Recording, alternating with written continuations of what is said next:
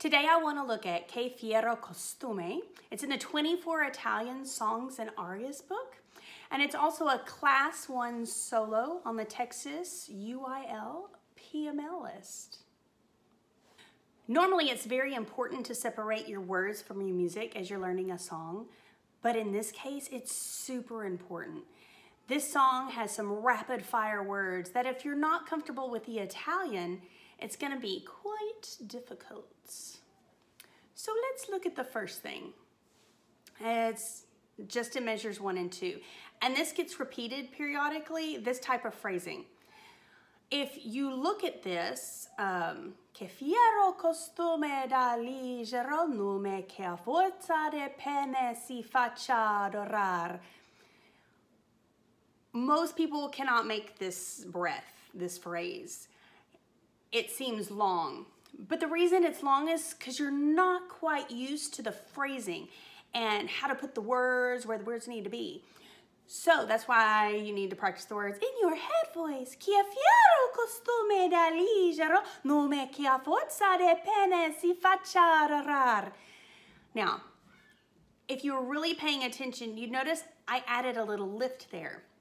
Now, lift isn't quite a breath, but it's enough to relax your throat muscles right in here to kind of open it up and give some space. And as you open up your mouth, air automatically goes in. So bonus, it's super cool.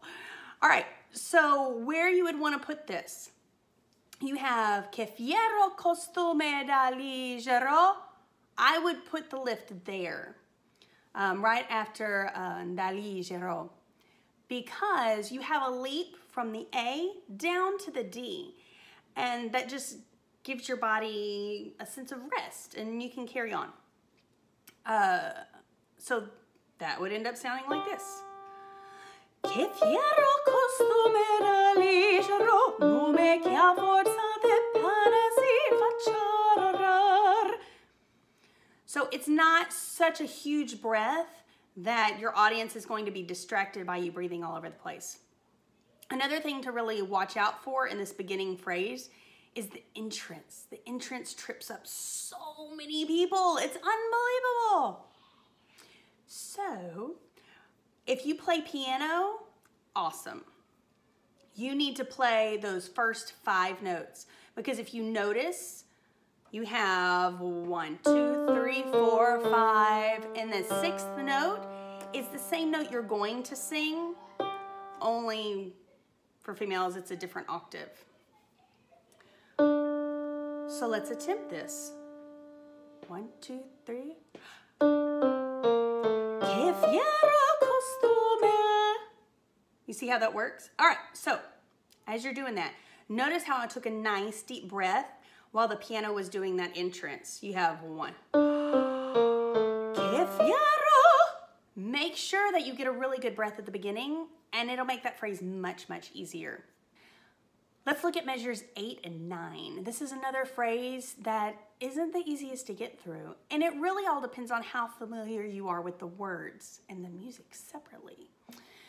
So looking at these words, e pur nell'adore il Dio traditore un vago sembiante mi fedo latrar. Making that and just picking up the tempo a little bit by little, that'll really help you out as you're practicing in your princess voice. E pur nell'adore il Dio traditore un vago sembiante mi fedo latrar. You also need to go through that phrase on a neutral syllable just so that you get very familiar with the music and you know if you can make it or not. My personal preference is to do it on a buzz first, very slow, and then to go back on like a doo-doo-doo-doo-doo, just to get all this out of the way while I'm trying to work.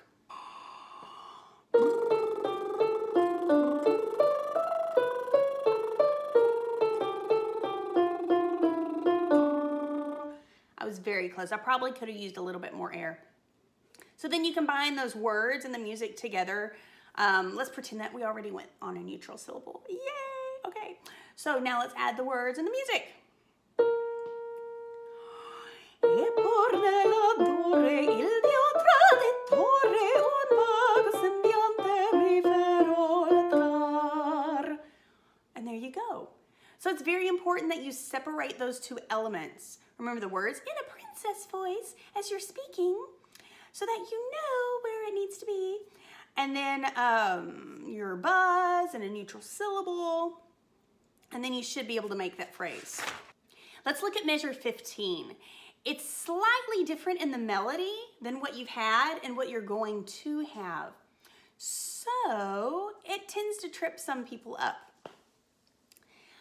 And the tendency is you have right there. People tend to sing flat because they're not used to having that leap there. They want to sing, but they need to go up a little higher.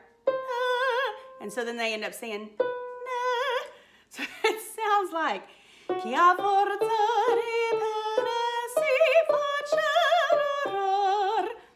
and that's not what's written. So you got to sing what's written. So let's look at that. You have,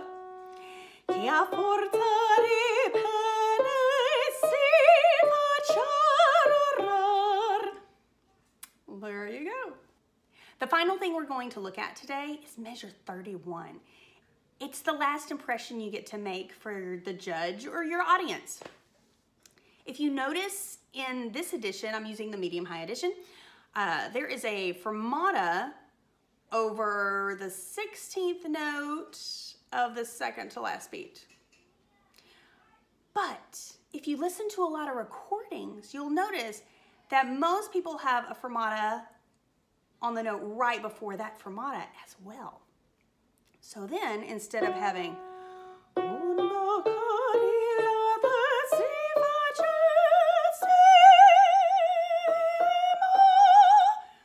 did not take a good enough breath there. Okay. Instead of singing that, most people put a fermata on the cha of fa cha. So it sounds more like this.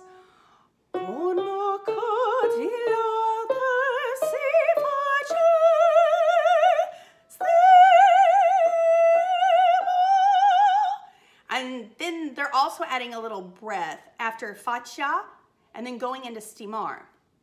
So if you're having problems with that phrasing, that might be an option for you to hold out on a fermata there and then have an even bigger fermata on stimar and go out with a big bang. You really always want to make sure that that last note or any notes that need to be held and big really have a lot of support and you're not running out of air. Remember, if you have to breathe, breathe.